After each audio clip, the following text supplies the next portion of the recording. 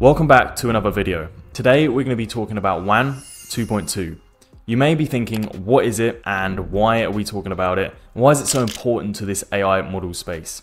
Now I'm going to be covering all of these points today and I'm going to be doing it in a simplified format. So don't worry if you don't know any of these techie words or you're not deep into the AI model space, because I'm going to be bringing it to you in a simple way so that you can all understand it. Anyways, let's get into what is WAN 2.2 and how we're going to use it to enhance our images within this AI model space. So firstly, WAN 2.2 is a new type of generation that allows us to create images and also videos. It's mainly used for images, mainly because there's different and more updated video generation methods such as WAN 2.5, which you guys might have heard of. But WAN 2.2 is mainly for AI images. You may be thinking, what do you mean made for AI images? Is it like a generator? No. Let me explain exactly what WAN 2.2 is.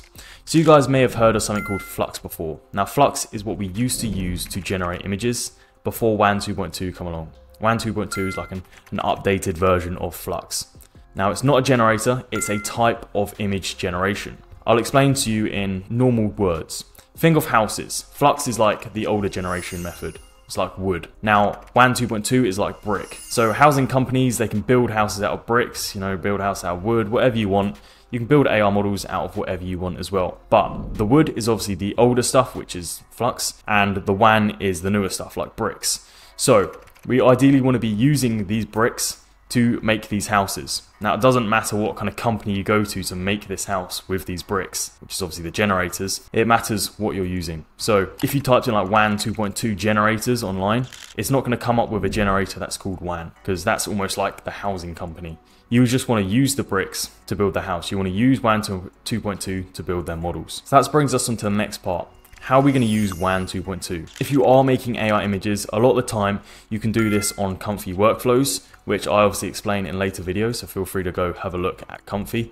But Comfy workflows using WAN 2.2 models and 2.2 LoRa's is obviously going to be a great way to generate advanced AI images, which is obviously what you guys want. You can obviously use FLUX. FLUX is still a great software to use and is a great type of AI image generation, but it's a little bit outdated. WAN 2.2 is kind of the new stuff, and you obviously want to stay updated in this fastest growing business model pretty much in the world. So make sure that you're using WAN 2.2, ideally on a Comfy workflow. If not, you can find generators online which most likely use WAN 2.2. And if you are hiring a designer, make sure that they're using the up-to-date method of creation. So now we understand what WAN 2.2 is and how we're going to find it online. Now we want to talk about the difference between FLUX and obviously WAN 2.2. We know obviously WAN 2.2 is the newer model, but why is that? Now the first point that I want to bring up is WAN 2.2 increases the probability of you getting the correct position that you wanted in your image. So let's say if we prompt something, let's say we prompt a blonde model sitting in a chair with her legs crossed or something like that. Now WAN 2.2 has a higher probability of getting that correct when it generates the image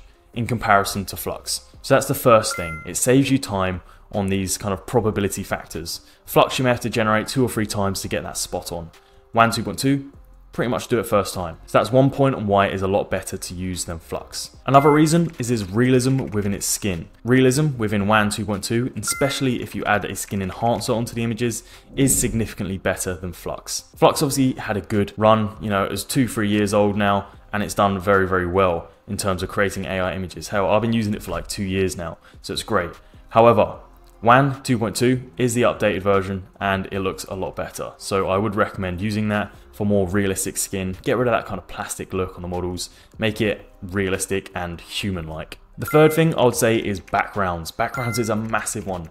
FLUX always very much struggled with creating them realistic backgrounds. A lot of the times you would have to plug different LoRa's in and stuff like that to be able to get these backgrounds in focus and good quality. Whereas WAN 2.2, fully integrated. Everything's good to go. Backgrounds are actually amazing. So you can actually have your model lying in like a field or something and the grass will look realistic rather than being blurred out like you would normally have with the FLUX model. So that's why WAN 2.2 brings that realism and it kind of makes the image feel like it's popping out at you. Exactly what you want when it comes to creating AR models. Get them people's attention when you're marketing.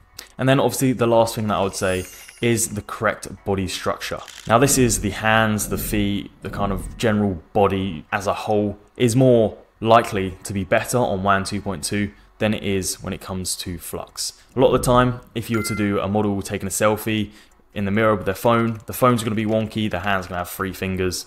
You know, it does do a good job every now and then, but once again, once every 5 or 6 generations.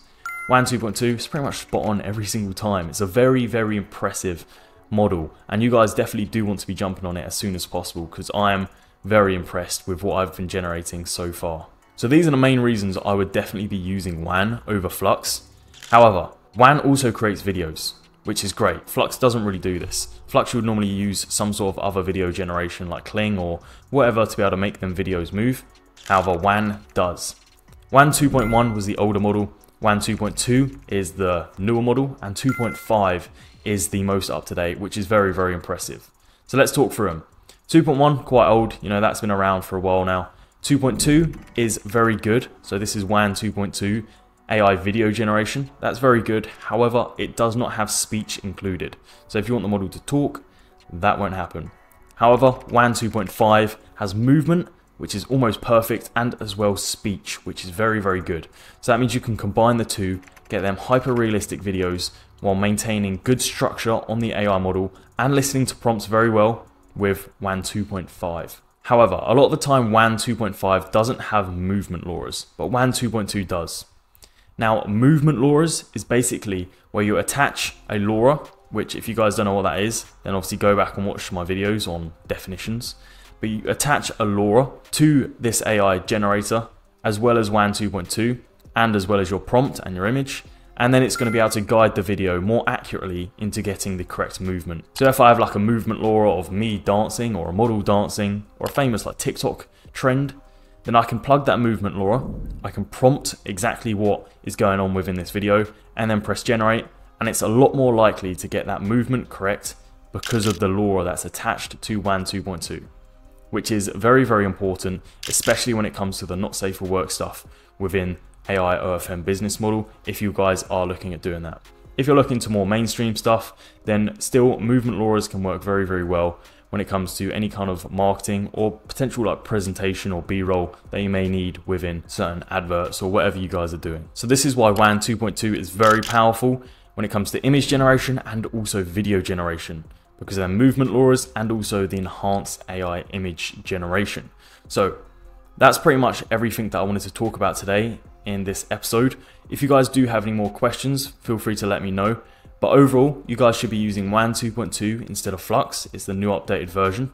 If you guys are generating AI videos, WAN 2.2 or 2.5 is a very good method of generating these videos. And obviously, if you want comparisons with other things such as VEO3 or Sora, then feel free to keep an eye on my channel, like, subscribe, all of that jazz, because I'll be comparing them in later videos as well. But overall, hopefully you guys now understand what WAN 2.2 is, and you can then apply that to your generation methods to allow you to then obviously create better images and enhance yourself within the space. So thanks for watching, and I'll see you later.